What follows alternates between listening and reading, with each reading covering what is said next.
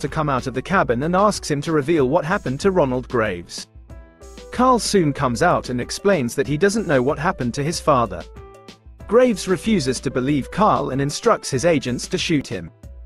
When Sarah comes out, Graves orders his agents to shoot her as well. After reattaching Isaac's arm, the alien instructs him to focus on his senses to use his ability. When the aliens vanish, Isaac goes outside as the agents are firing at the house.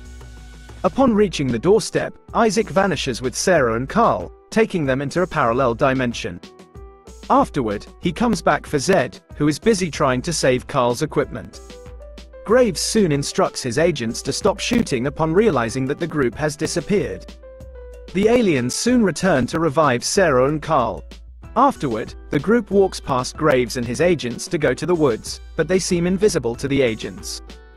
Moments later, Graves sees the alien ship rising into the sky before vanishing without a trace.